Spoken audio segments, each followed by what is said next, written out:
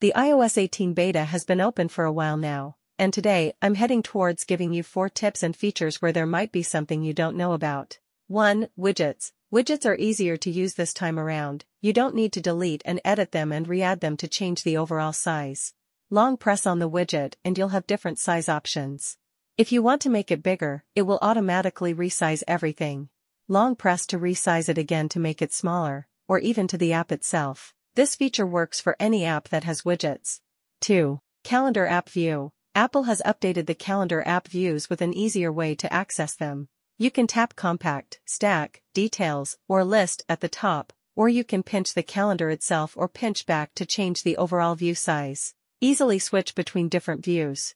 3. Messages send later. You can now schedule messages to be sent later in iMessage. Open iMessage, tap the plus sign in the lower left corner, select More, and tap Send Later.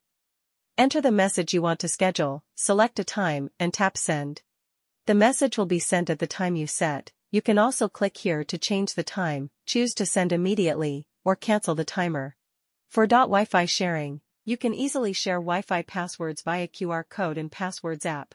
If you have someone visiting your home and they want to connect to your LAN network, then you can go to the Password app, unlock it, and see the LAN and passwords. If you have saved Wi-Fi passwords, you can easily share those passwords. Clicking here also shows a QR code for the network and allows them to connect. It gets easier, doesn't it? That's all for today's 4 iOS 18 tips. If you found it useful, don't forget to like and subscribe to our channel.